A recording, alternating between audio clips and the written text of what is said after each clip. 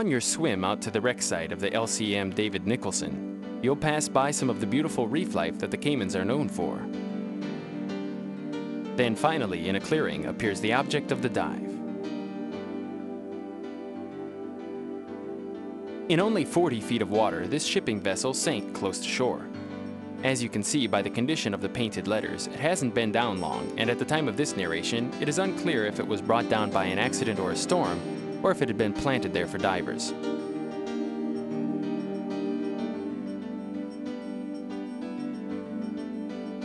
Wrecks like this often become havens for fish and other animals. As usual, exercise caution when exploring the nooks and crannies of downed ships. As tempting as it might be to do, your dive master will remind you not to swim into narrow spaces where you might get stuck or injure yourself.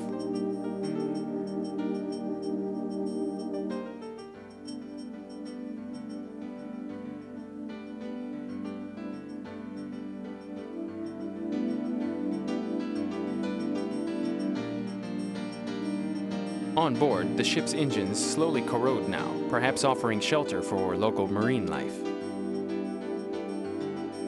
Close to the wreck are two artifacts from a 19th century pirate schooner. An anchor is dropped permanently here, marking the former territory of the brigands.